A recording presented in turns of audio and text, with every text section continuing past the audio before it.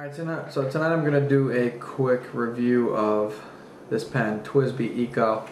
I've had the pen now for about a month. I feel pretty comfortable with it. I have a good amount of seat time with it at this point. I use this pen at work probably 3 days a week or so now. It splits time between this, my Lamy 2000. Those are two main ones. Sometimes I bring, what's the last one? Another pen that I bring pretty regularly, but especially since I've gotten it, I've been using the TWSBI Eco a lot. Mine has a fine nib on it.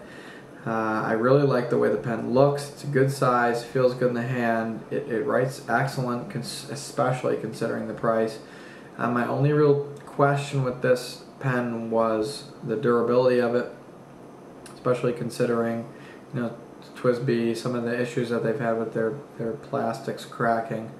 And I've only had it for a month, but where I work is a pretty harsh environment, very fast moving, and so I put it through the motions for a month now, and I'm pretty impressed with what I've come up with.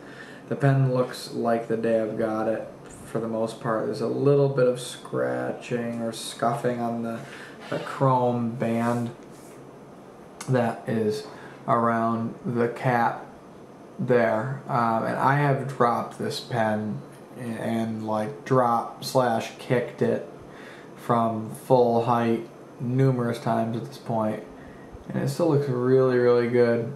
There's a very slight amount of scuffing, but especially impressive, the plastic has held up amazing. The white plastic on the cap, I mean, I have really beat this thing up pretty good, and the top of the cap here still looks like new. There's not even any black marking or anything. You know, I thought that with this white I was gonna get some marking, and I figured, hey, I'll buy another one because it's cheap, but I haven't yet. You know, the bottom still looks good.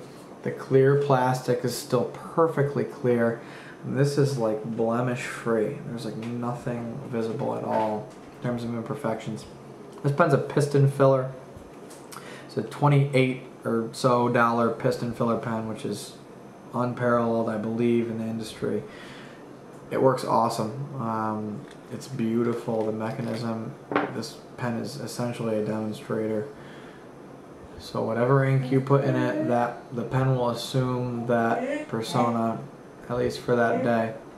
And the piston operates smoothly but firmly, securely. The knob moves around here, but you reach resistance on either side where you have to really kind of turn it, or else it will not hurt in order to operate the piston.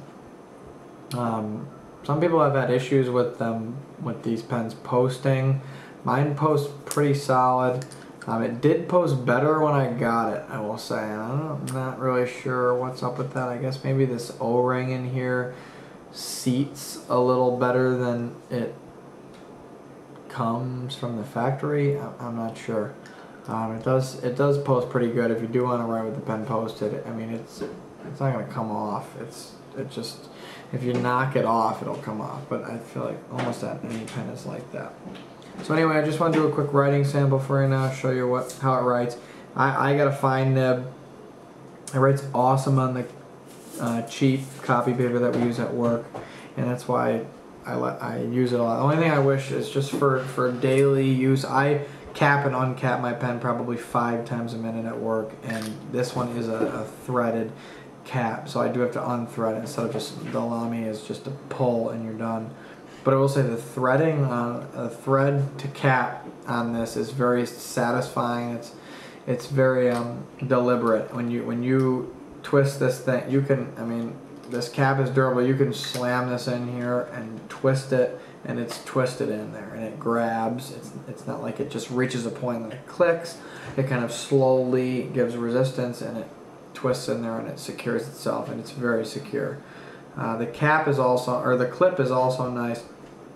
You know, it's a little bit stiff, honestly, but you get that on your pants pocket or wherever, and it's not going to come off. So let me do a little writing sample quick, show you how it writes.